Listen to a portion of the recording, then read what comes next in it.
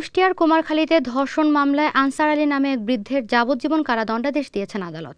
একই সাথে 50,000 টাকা জরিমানা এবং অনাদায়ে আরও 1 বছরের বিনাশ্রম কারাদণ্ড দেওয়া হয়েছে।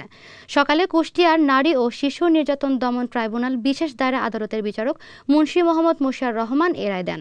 রায় ঘোষণার পর আসামিকে জেলা কারাগারে পাঠানো হয়। 2017 সালে এক প্রতিবন্ধী নারীকে ধর্ষণ করে আনসার আলী। এ ঘটনায় একটি মামলা দায়ের করা হয়। মামলায় দীর্ঘ শুনানি শেষে আসামির বিরুদ্ধে অভিযোগ প্রমাণিত হওয়ায় আদালত এ রায় ঘোষণা করেন।